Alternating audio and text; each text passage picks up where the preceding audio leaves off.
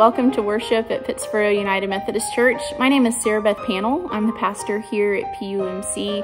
And we are so glad that you are here, that you're joining us for worship today, whether you're already connected to our church family or you're tuning in for the very first time. We're so glad that you're here. We believe as a church family that lifting our hearts together in worship is crucial to who we are as people of God, as followers of Christ. And so even during this time, with everything going on in the world, we are seeking to join our hearts together in worship each and every week. We have been sharing in online worship since March 15th of this year, ever since COVID-19 first emerged in our community here in Chatham County and across our state of North Carolina. This has been 3 months, the past 3 months. This has been unlike anything any of us have ever experienced before. And while we are thankful for this chance that we have to connect via technology, we know that it just isn't the same as being gathered together in a sacred space to lift our hearts together in person in worship. Our staff and our church leadership have been prayerfully considering what being church looks like during this time, and we are grateful for your prayers, your support, your grace, and your flexibility. For the past month in particular, a specially called task force has been working together to consider how we can move towards regathering in person. Our task force has done a lot of research. We have collected a lot of resources, and we've participated in a number of events, even a webinar through Duke University Hospital, to help us better understand, help us to better prepare, and help us to learn more about this reality that we are facing right now. We also asked our church family to share with us how they're doing and to share with us what they're hoping for during this time. And based on everything that we've learned and everything that we've heard from our church family and beyond, our Regathering Task Force recommended to our administrative council, which is the governing body of our church family, our task force recommended that we continue worshiping online for the near future. We are committed to expanding our online ministry even as we worship online, and we are seeking ways to safely gather in smaller groups as we move forward. We want to stay connected with one another, and we want to be creative in fulfilling our mission to grow disciples of Jesus in faith, hope, and love. And above all else right now, we want to ensure the health and well-being of our church family. Our task force is committing to reassessing our situation and our needs every single month so that as new opportunities arise and new plans are made, we will continue to share them with you. We would love to hear from you, to hear your feedback, or to hear what questions you might have. You can share those with us at pittsburghumc@gmail.com. We'd love for you to send us an email and share with us your thoughts or your questions. But in the meantime, thank you for your continued financial generosity. Thank you for your fervent prayers. Thank you for your gracious support. You all are loving one another so well right now, and we are so blessed. We are so blessed to be in ministry together in new ways right now. May this time of worship be a blessing to us. May we be reminded of God's extravagant love for each and every one of us today, and may the peace of Christ be with you. Let us join our hearts and voices together in our call to worship from Psalm 86. Incline your ear, O Lord, and answer me. Preserve my life, for I am devoted to you. Save your servant who trusts in you. Be gracious to me, O Lord. Gladden the soul of your servant. To you, O Lord, I lift up my soul. For you are good and forgiving, abounding in steadfast love to all who call on you. Amen.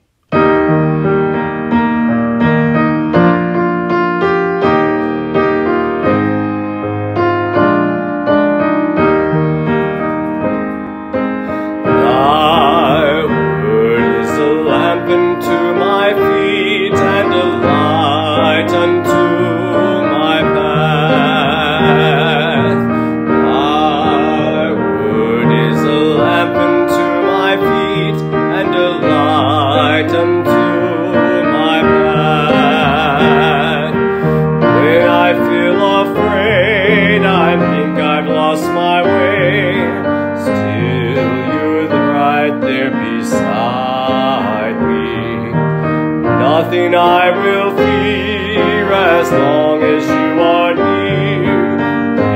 Please be near me to the end.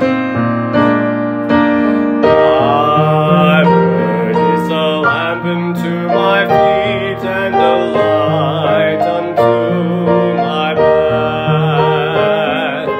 Thy word is a lamp unto my feet and a light unto my path. I will not forget your love for me, and yet my heart is ever wandering. Jesus, be my guide and hold me to your side. I will love you to the end. Thy word is a lamp unto my feet and a light unto my path. Thy word is a lamp unto my feet and a light unto my path. Our scripture reading today comes from Luke's Gospel, chapter 15, verses 11 through 32. Jesus continued, "There was a man who had 2 sons. The younger one said to his father, 'Father, give me my share of the estate.' So he divided his property between them. Not long after that, the younger son got together all that he had, set off for a distant country, and there squandered his wealth in wild living.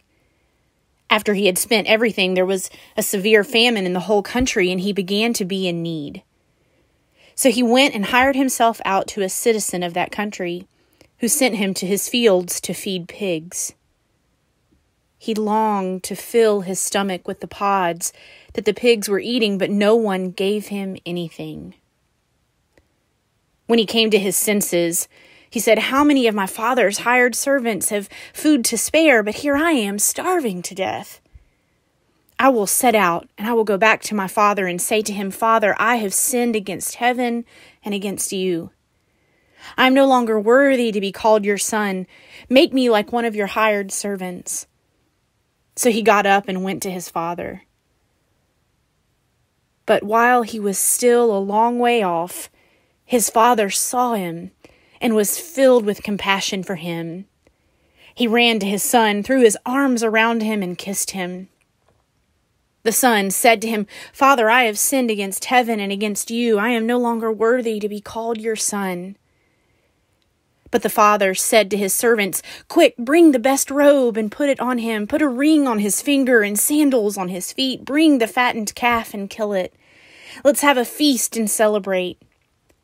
For this son of mine was dead and is alive again. He was lost and is found.' So they began to celebrate. Meanwhile, the older son was in the field, and when he came near the house, he heard music and dancing. So he called one of the servants and asked him what was going on. 'Your brother has come,' he replied, 'and your father has killed the fattened calf because he has him back safe and sound.' The older brother became angry and refused to go in. So his father went out and pleaded with him. But he answered his father, 'Look, all these years I've been slaving for you and never disobeyed your orders. You never gave me even a young goat so I could celebrate with my friends. But when this son of yours, who has squandered your property with prostitutes, comes home, you kill the fattened calf for him.' 'My son,' the father said, 'you are always with me, and everything I have is yours. But we had to celebrate and be glad because this brother of yours was dead and is alive again. He was lost and is found.'" This is the word of God for the people of God. Thanks be to God.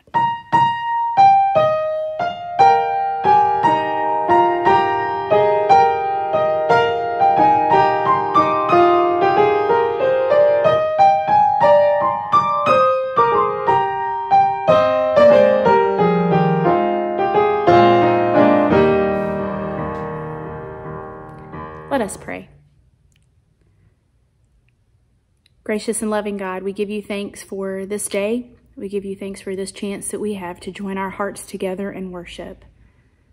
And Lord, we pray that as we come as your children today, entering into your presence, filled with grace and mercy and love, we pray that we, like the prodigal son, might hear good news for our lives today, good news of grace and hope and forgiveness.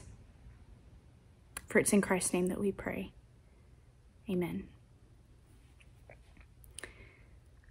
A few weeks into my sophomore year at Carolina, I looked around and realized that I had been on the wrong track.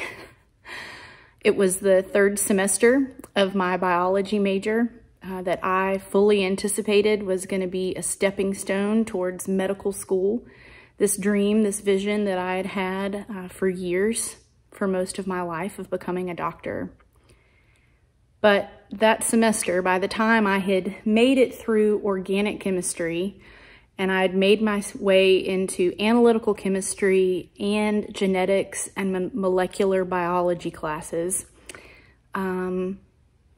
I suddenly realized how much I hated it.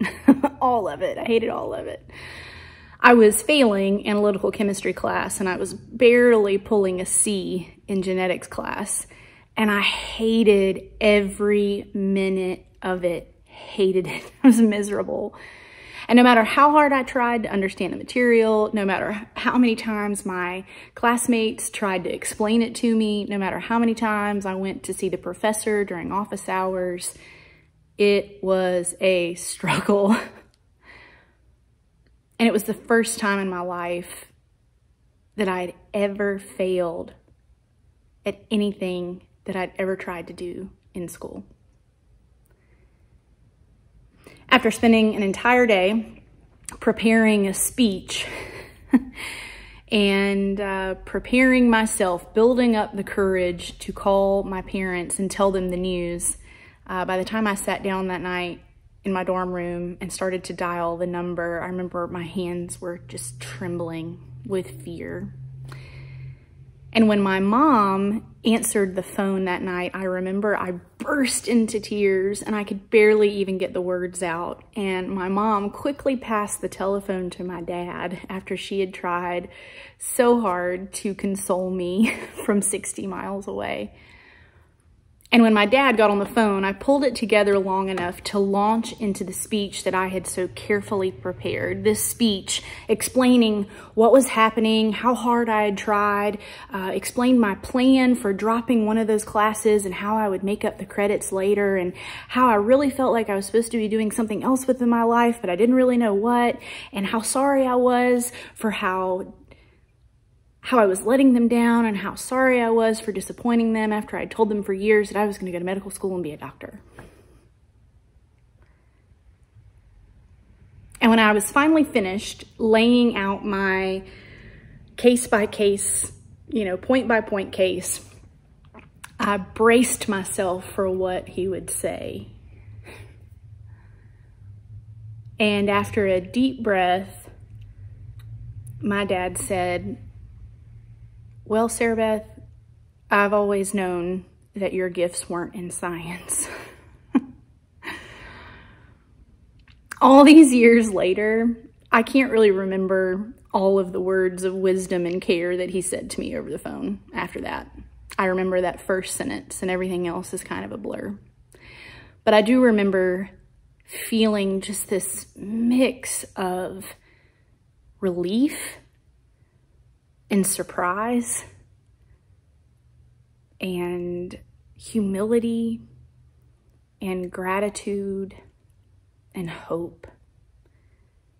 And I remember getting off the phone knowing that I was loved and that I was enough. Every time I hear this story, or I read this story from Luke's gospel about this parable that Jesus tells about a father welcoming home a son who had lost his way, The part that always resonates with me is the moment when this son in the story looks around at the mess that he has made. And he comes to his senses and he begins plotting out his explanatory speech that he's going to give to his dad when he gets back home.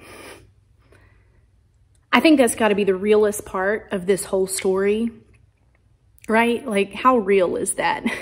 Right? This is the story for every kid who has ever had to plan and prepare for how they would give some news to their parents. Right? For every kid who ever had to explain how the car got dented, how the window got broken, how the report card ended up with those grades. For every kid who ever had to explain how that mistake got made, or how sorry you were, or how you planned to make it right, or how you didn't know what to do next, and explaining how, without actually saying it, you were hoping that you were still loved and that things would be okay.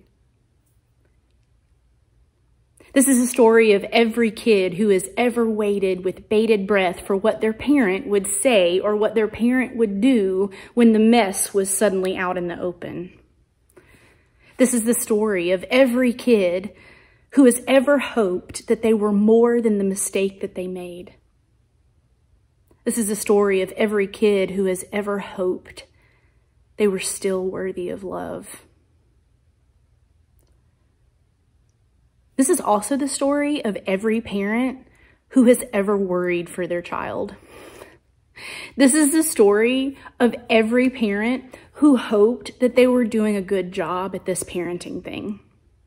This is the story for every parent who has ever hoped that what they had said and what they had done and what they had given to their children was enough. This is the story of every parent who waited up to make sure that the car was in the driveway by curfew. This is the story for every parent who lingered a little while in the hallway on the first day of kindergarten. For every parent who prayed for their new freshmen as they drove the car away from the dorm room on moving day. This is the story of every parent who has ever watched their child struggle with mean friends, or an abusive relationship, or struggled with making good choices, or struggled to raise their own children, or struggling to overcome an addiction. This is the story of every parent who has waited on the edge of their seat, looking and hoping for when they would be reunited with the child that they have loved since before they were born. More importantly, this is the story of our God who created us.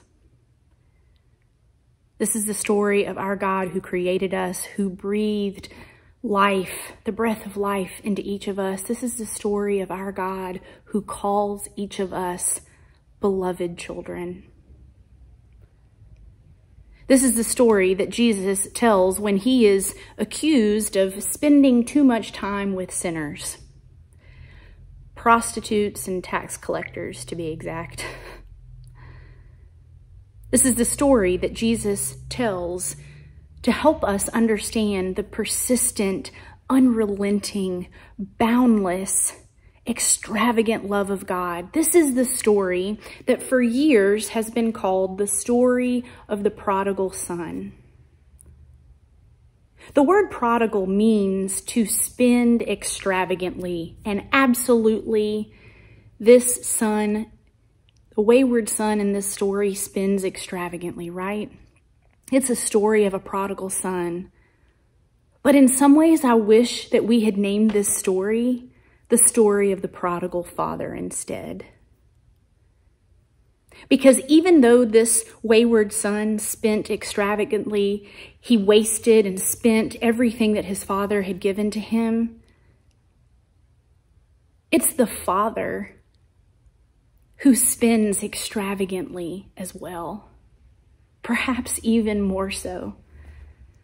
This father gives all that he can to welcome home his son, to celebrate that his son, who once was lost, is now found.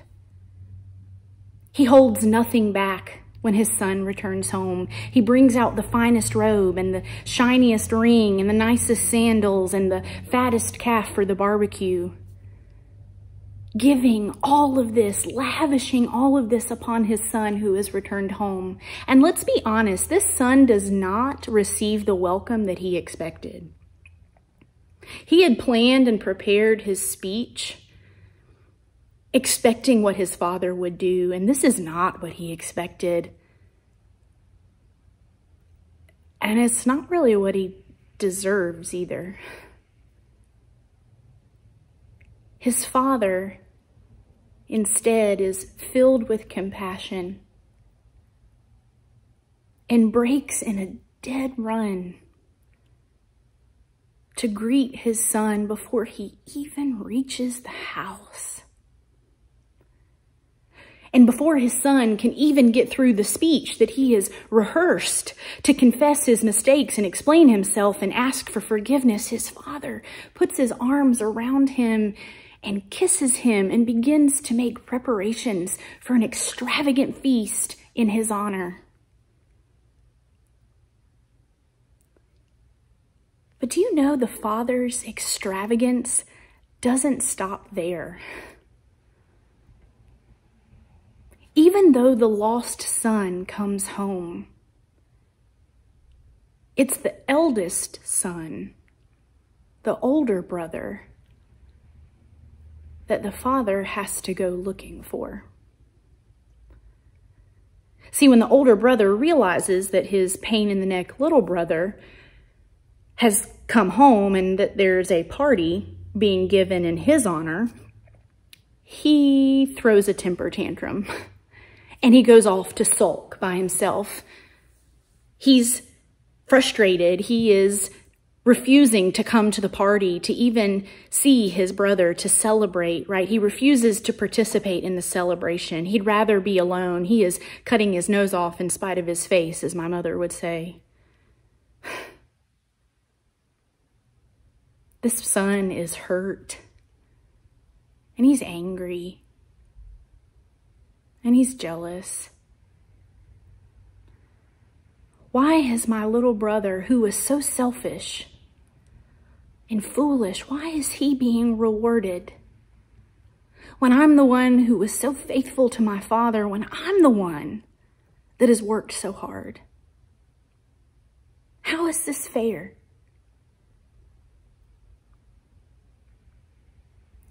But see, when his father looks around and realizes that his eldest son is not there, he goes looking for him. He goes looking for him to beg and plead for him to come and to join the celebration. This father not only showers his youngest son with joy when he returns home, but he also goes and he begs and he pleads, pouring out his heart for his oldest son to come and to share in the joy himself. It strikes me this week that this story is about two children, not just one. It is a story about two children, both of whom are lost. And it is by the persistent grace of their father, both of them are found. This is the story of how God loves. This is the story of how God comes running to us and how God comes looking for us, whether we have been too foolish to turn back to God when we should have, or when we have been too proud to see that we need God just as much as anybody else. God comes running towards us. God comes looking for us. God continues to reach out to us in grace and love, and God rejoices extravagantly when we are found. This story of a father and his children is the story of our God who loves us extravagantly. And I believe that this is a story that we need to hear always, but perhaps even more so on Father's Day. See, days like Father's Day are wonderful and they are complicated. They remind us, Holidays like this remind us that no holiday and no person, including no parent, is perfect. See, for some, today, this day, Father's Day, is the day when we have the chance to celebrate the fathers in our lives who love us and support us. And in just a moment, you're going to hear some incredible celebrations from some of our youngest disciples, some of our children here celebrating their dads. That is what Father's Day is for. And yet for some of us, this is also a day that is complicated and painful. Father's Day can remind us of the father that we lost, or even the father that we never had, or the father we never knew. It can remind us of a father who hurt us, or a father who let us down. For some, this is a day when you will be able to gather with your children or your grandchildren and give thanks for the gift of family. And for some of you, it will be difficult to not be with loved ones in the midst of COVID, to settle for a Zoom call or a phone call rather than face-to-face. And for others, today is a day that makes grief fresh for you as a father. The grief of losing a child, or the grief of a relationship that has been lost or strained. But friends, I pray that whatever today brings for you and your family, please know, hear this good news. Know that you belong to the family of God. You belong to the family of God. You belong to the one who has called you a beloved child. You belong to the one who greets you with open arms and celebrates you with joy. You are a beloved child of God. And like this story today, of a father who extravagantly loves his children, today we give thanks for our God who extravagantly loves each and every one of us. In the name of the Father, Son, and Holy Spirit. Amen.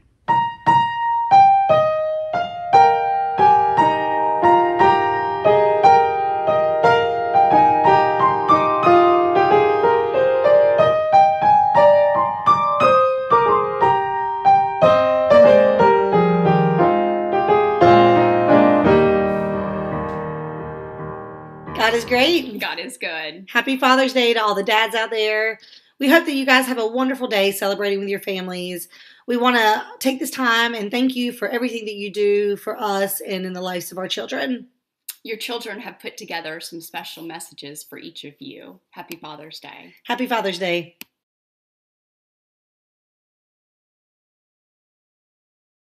What do you like to do with Daddy, Clara? Work. Daddy's at work, I know, but what do you like to do with Daddy? Do you like to go on the boat with Daddy? Yeah. What do you do with Daddy on the boat? What do you do on the boat with Daddy? A nap. You eat a snack? Yeah, what else do you like to do with Daddy? Boat. You go on the boat? Okay, can you say, I love you, Daddy? I love you, Dad. Hi, Daddy. Happy Father's Day. I love you. What does Daddy say to you the most? He says, hi, Pumpkin. What does Daddy do to make you feel special? He reads a book with me and he does white guides with me. Hi, I'm Annalise Sava, and my dad makes me feel special because I'm the only girl and his favorite child. I love you, Dad. Happy Father's Day. What do you like to do the most with Dad? Go fishing with him. What makes your daddy the best? He plays ball with me. I love my daddy because he jumps on the trampoline with me. I love my daddy because he lets me get on his shoulders. I love my daddy because he goes bike riding with me. I love my daddy because he takes me camping. I love my daddy because he takes me to Disney World. I love my daddy because he loves me. My dad is the best because he always cares about me and is always like looking to see if we're okay. My favorite thing to do with my dad is going boating on the lake, and he always says for me to clean out the blender in the sink. Charlotte, what do you like doing with Daddy? Going to the beach with him. Going to the beach. What does Daddy say to you the most? I love you. Happy Father's Day. The thing that makes my dad the best is that he plays football with me and talks to me when times are rough. Thank you, Dad. Love you. My dad's the best because when he pushed me on the swing and played basketball with me and dumped me on the trampoline.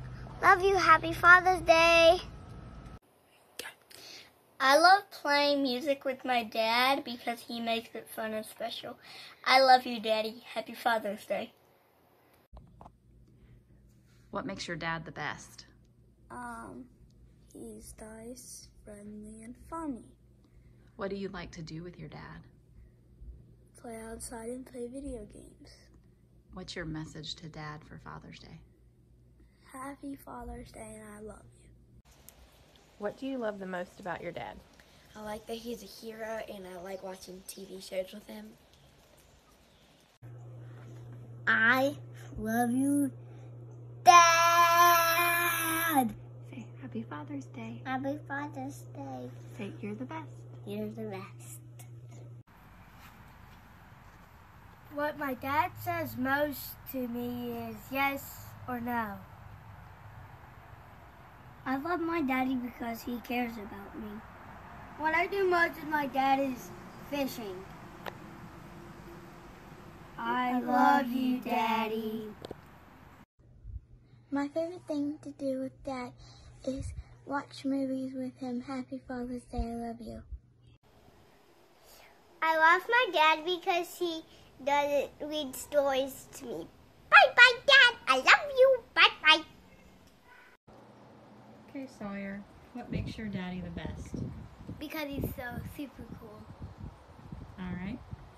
And what do you like to do with daddy the most? Listen to the rain and play with him. My favorite thing to do with Daddy. He looks so handsome. I like playing all the princesses with him. And he reads to me. And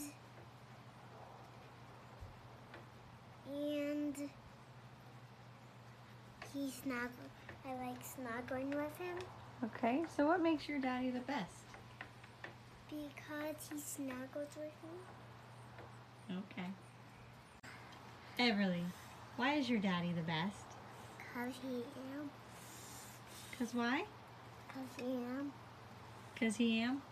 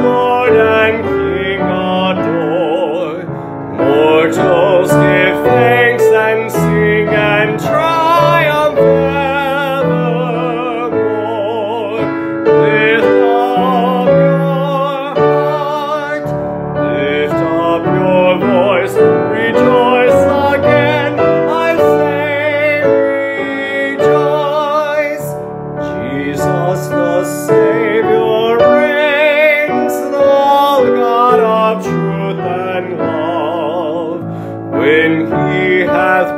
purged our stains.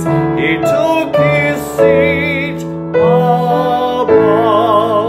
Lift up your heart, lift up your voice, rejoice again, I say rejoice. His kingdom cannot fail, he rules o'er earth and heaven. The keys of earth and hell are to our Jesus King. Lift up your heart, lift up your voice, rejoice again, I say rejoice.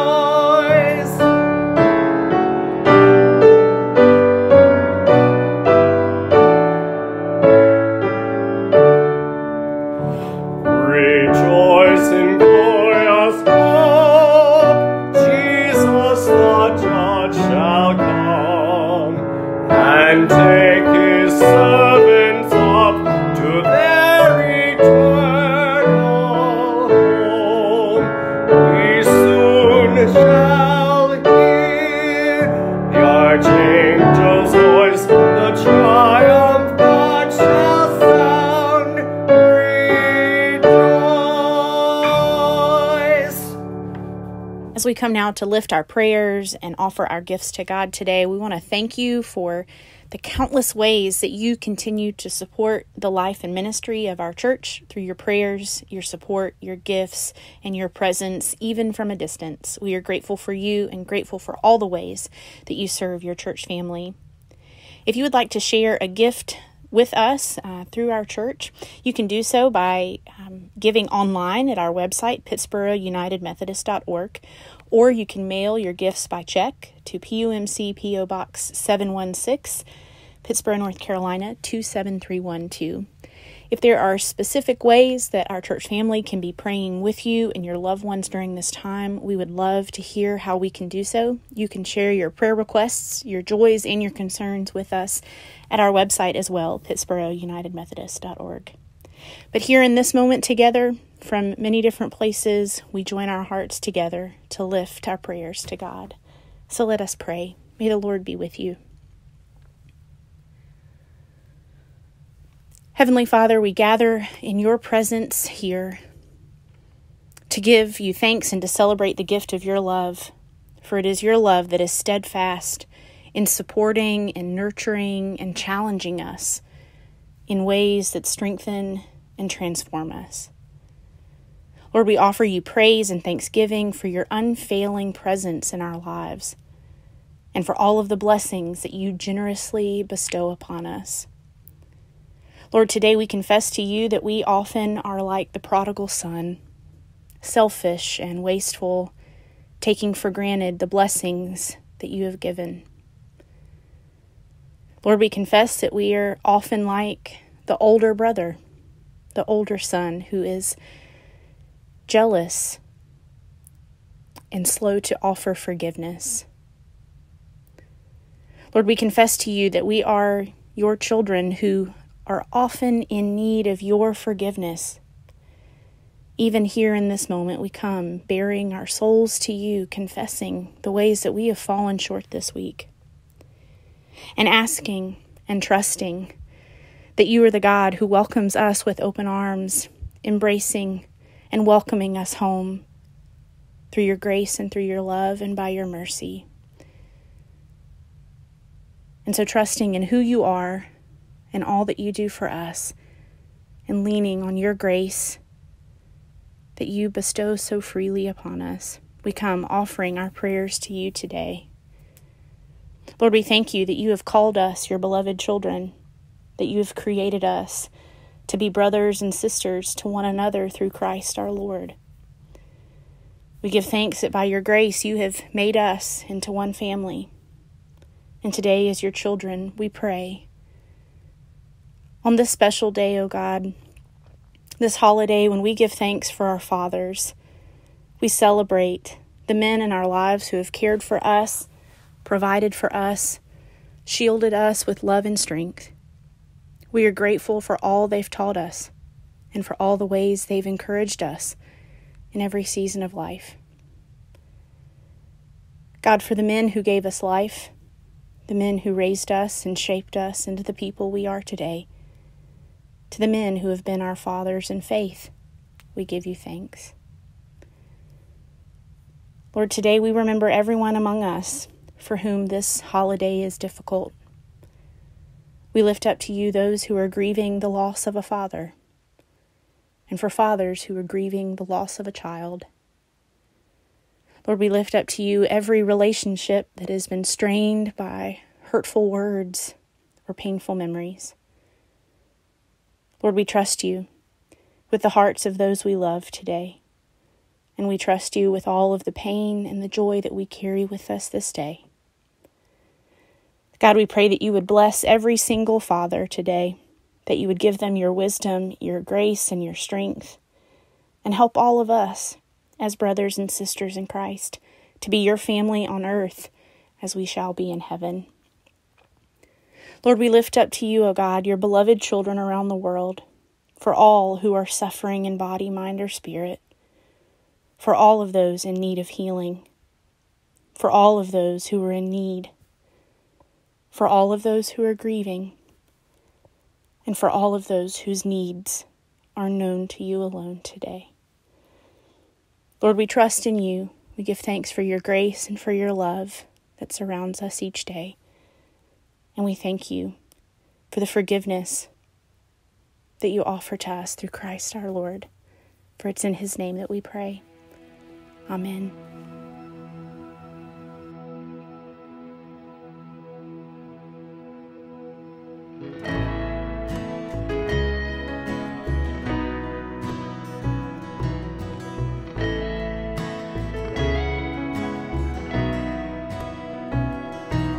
When the storm is raging all around me, you are the peace that calms my troubled sea. And when the cares of this world darken my day, you are the light that shines and shows me the way. Oh, the beauty of your majesty. On the cross you showed your love for me. Beautiful Lord, awesome and mighty, I'm captured by this love I see. Beautiful Lord, tender and holy, your mercy brings me to my knees. It's your mercy that has made me free. Beautiful Lord.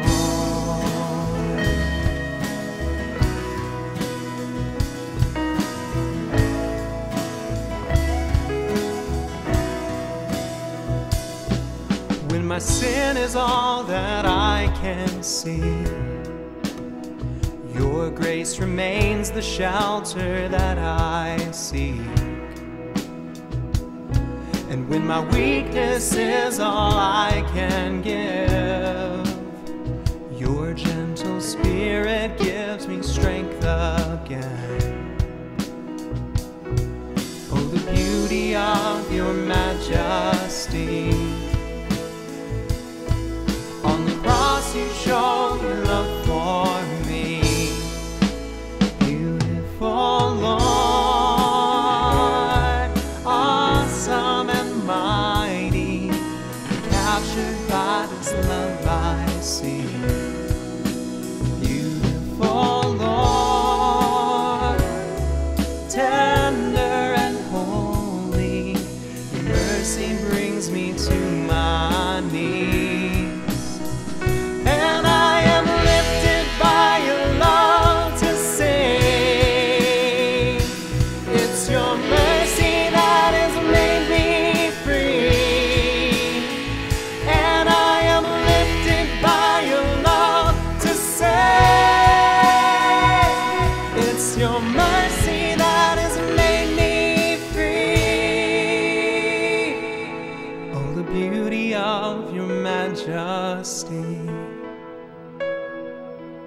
On the cross you showed your love for me. Beautiful Lord, awesome and mighty, captured by this love I see. Beautiful Lord, tender and holy, your mercy brings me to my knees. It's your mercy that has made me free. Beautiful Lord.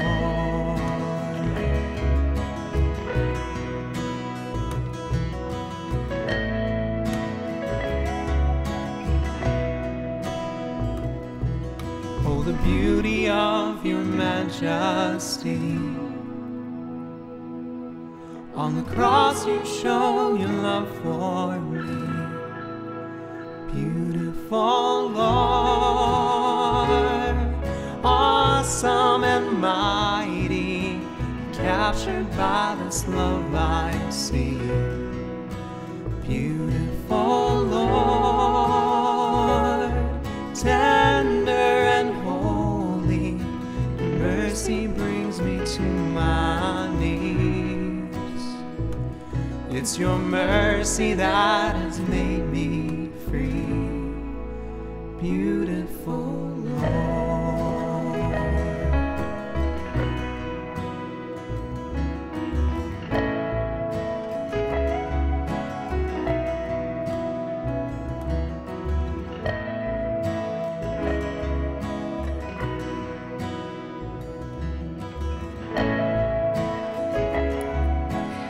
Friends, here in just a moment, right after worship, you'll have the chance to see some jokes from some dads in our congregation.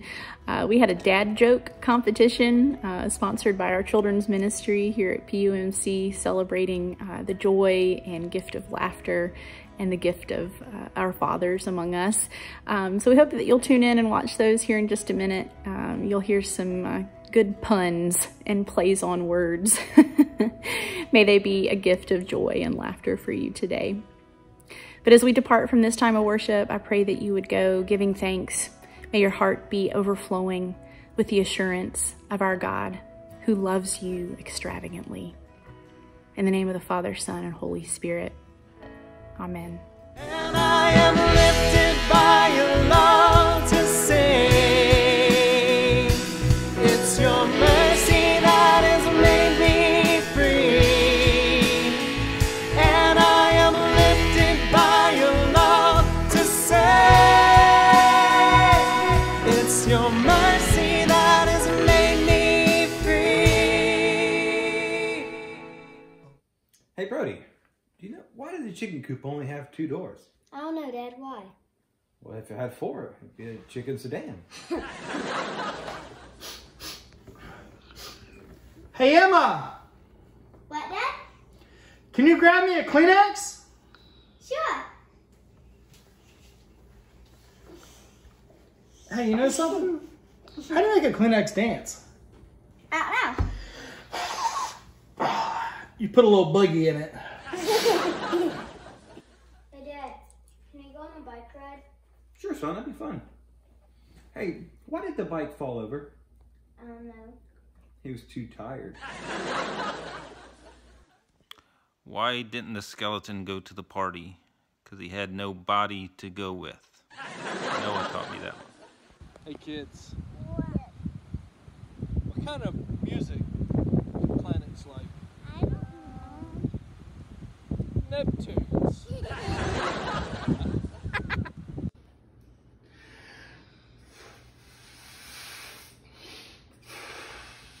Hey, Emma.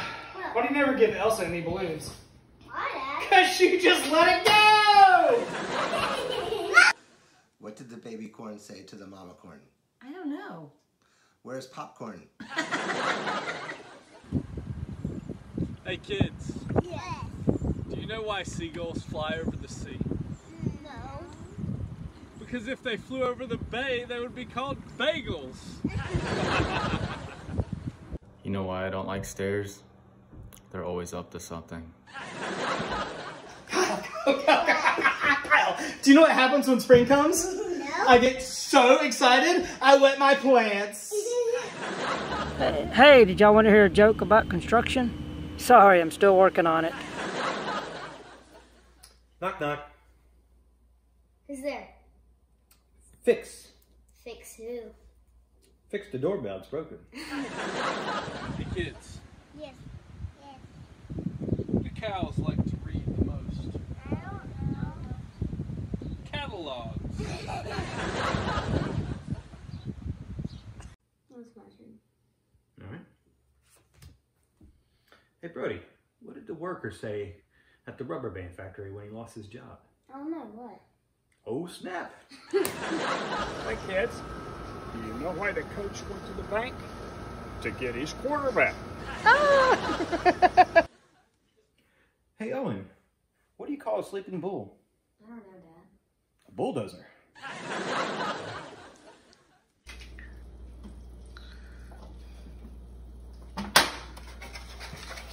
Hey, Kyle. What? Why don't eggs ever tell jokes? I don't know, Dad. Because they crack each other up. Ah!